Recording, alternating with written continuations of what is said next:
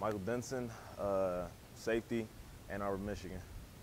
The ultimate goal really for me is just to find a way to win games. You know, no matter if we're up or down, to like just, you know, not stop working at 100%. Like, I honestly believe our ultimate goal is to win games and like change this culture. So that's what I'm looking forward to doing this season. Overall, man, these coaches are working with us. Like, these coaches are actually building relationships with us. Like, honestly, like, I've never been so close to a coaching staff, and I've been playing this game for 10 years.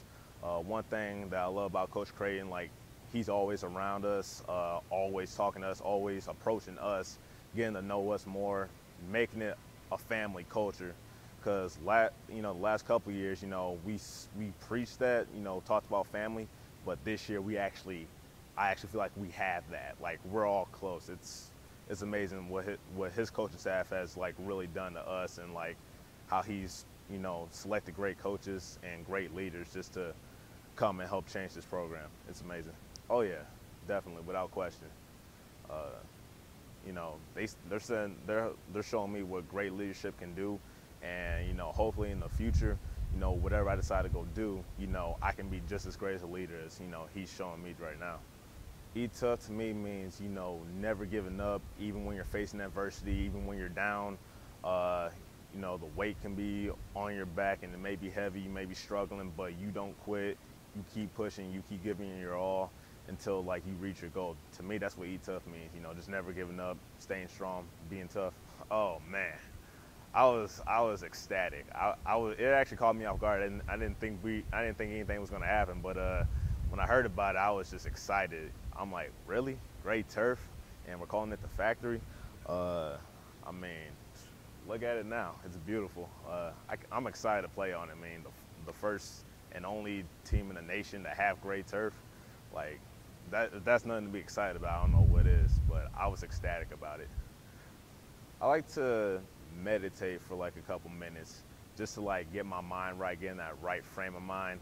Because when I go out there, you know, I don't want to be thinking negative or be thinking that I can't do this or can't do that. You know, I want to be in that right mindset. Then after that, it's just listening to music that keeps me, you know, in that zone. And then right before we take the field, you know, give a little glory to God, say thank you for allowing me to be here today. You know, let's do this and take the field. You know, that's pretty much my ritual. Just knowing that anytime it can happen for me, because I guess the best thing I'm trying to say is like always just being prepared. Yeah, it's difficult, you know, not knowing if you actually are going to play or not and being on the sidelines for so long, but the best thing I try to do is just, you know, stay positive, pray to God, let him, you know, asking for strength, you know, just to be patient, you know, and honestly, that's taught me to learn how to be more patient.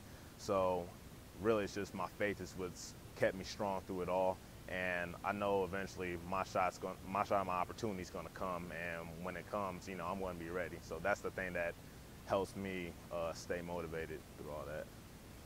Long term, probably being somewhere in sports journalism maybe, or somewhere in entertainment maybe, with my communication degree.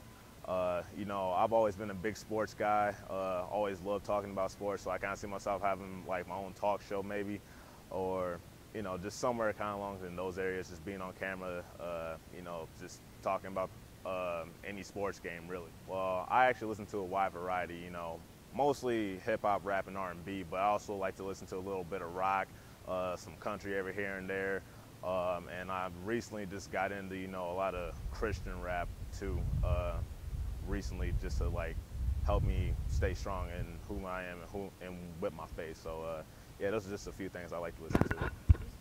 We believe and buy into everything Coach Creighton has done, and just give everything we got from the first quarter to the end of the buzzer at the end of the game. You know, that's how it's going to happen, man. Just a bunch of hard work.